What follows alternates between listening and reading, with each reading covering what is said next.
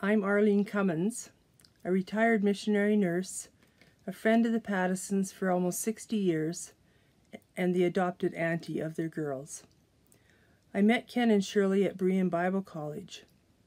When they got married and began a family, I enjoyed visiting them on the farm. I was impressed with how calm and capable Shirley was as a farmer's wife and mother of 4 young girls. She maintained a clean home, sewed clothes for the girls, froze and canned produce from their garden, played piano for the church, and took part in community events. Always busy. And Ken taught the girls about farm life, including how to do chores. During my missionary years in Kenya, when I returned for short breaks between terms, I made it a priority to visit Ken and Shirley and their girls. We shared stories and jokes, and when Ken laughed, he would just throw back his head and let her rip. I learned Swahili while in Kenya, but Ken and Shirley seemed to have a different farm vocabulary when they talked about spuds, flopper to the mat, and gumboot it. In December 2006, Ken and Shirley and Charlene and family came to visit me in Kenya for 6 weeks.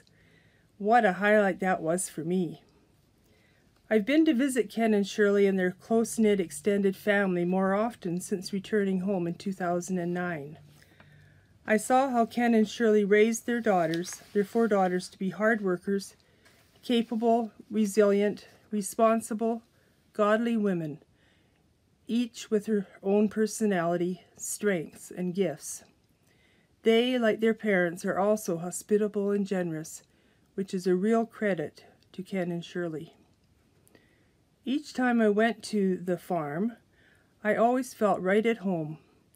Shirley always took time to work on a jigsaw puzzle with me, or just to sit and listen out on the back deck or in the living room in the evening after Ken had gone to bed.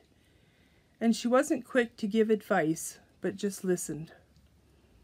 In spite of several medical issues which affected her ability to play the piano, bake like she used to, and walk without a walker, I never heard Shirley complain or show self-pity.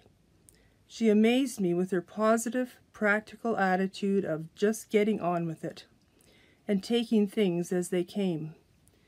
And Ken was so supportive and caring for Shirley when he built handrails and also raised garden boxes for her and even curled her hair.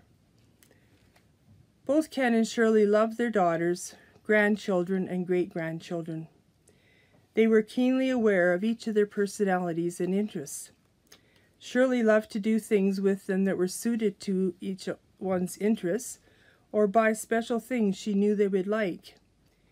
Ken was a very gifted and skilled craftsman, especially with wood.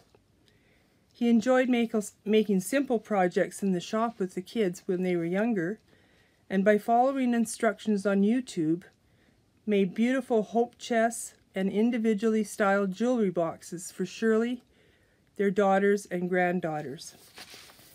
They are so lovely. In fact, this past June, he even gave me one of his wooden bowls, which I will always treasure. I find it hard to believe Ken and Shirley have left us, but I do know they are now at home, at peace, in their heavenly home with Jesus.